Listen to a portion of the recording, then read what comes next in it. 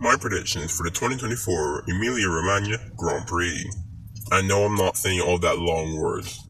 Alright, so let's get into flop of the weekend. I don't want to hate on them anymore, but I'm going Alpine, I'm sorry. This track, I think, is a track that thinks a lot of like street line speed. Alpine's engine isn't very good, so I think they're gonna have a struggle. Not like back to the grid struggle, but obviously they're probably not getting points. Now I'm kind of sad that I picked on Alpine again. I'm sorry. And for spread of the weekend, I'm going with Alex Albon. Honestly, I was tempted to just go Williams, but I literally voted. You guys say that I voted. I put in Sargent way too many times. I put in Sargent way too many times in my predictions.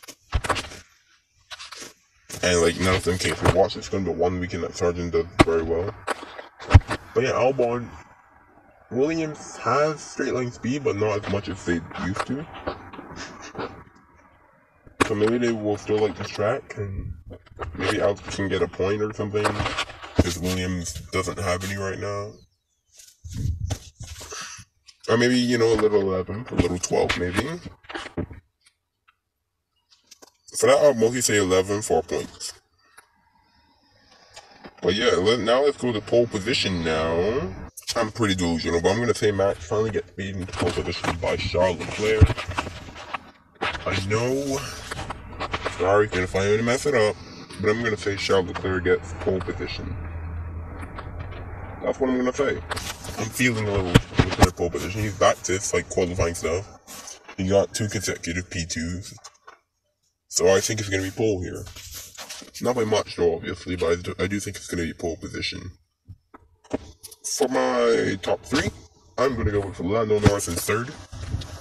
He likes Imola. He does well around Imola, like, in 2021 and 2022 he's gotten podiums here. And the McLaren is good, so I think he'll get a podium here. I think it'll be a fight between him and Charles as far as that for the podium. And just for a bonus, I'm going to say Perez is in P4.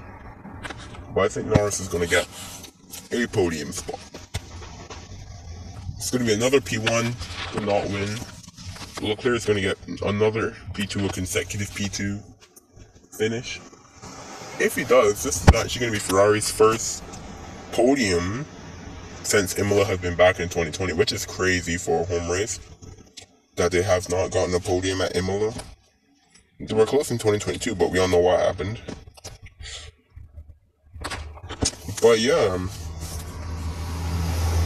I think he's going to be decently close to Max, but not like super close in my opinion.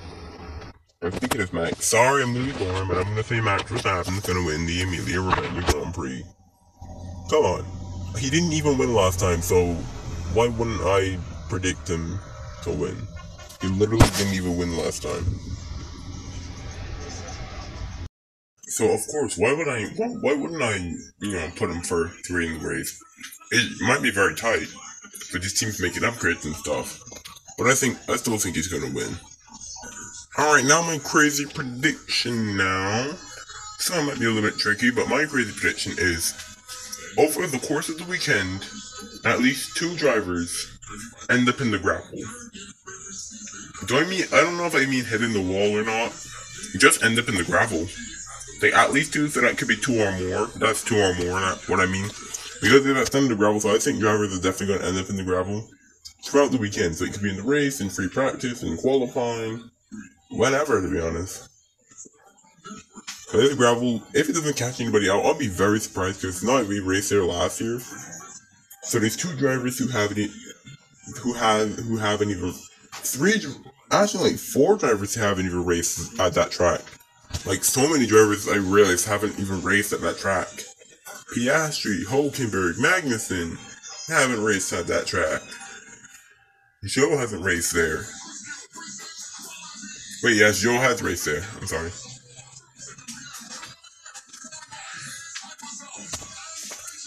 But yeah, hopefully you guys enjoyed. My prediction is actually on point for one. And I'm going to do it on Wednesday. That literally is the day that I'm doing it. I forgot. Yeah, hopefully you guys enjoyed, and I'll see you guys later.